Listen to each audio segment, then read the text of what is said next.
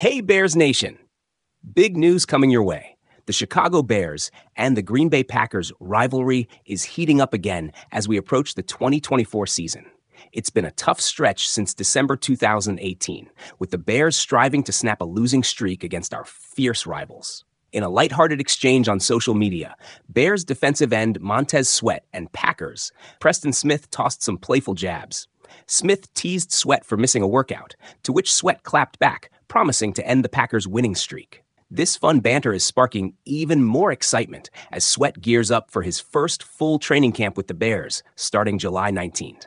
Remember, folks, this isn't just any rivalry. It's the NFL's oldest, dating back to when the Bears were called the Staleys in 1921. Despite our struggles in recent decades, the spirit of competition is alive and well, and with players like Sweat on defense, there's a fresh wave of optimism.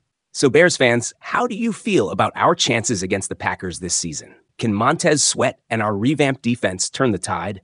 Drop your thoughts below and let's get pumped for this historic rivalry.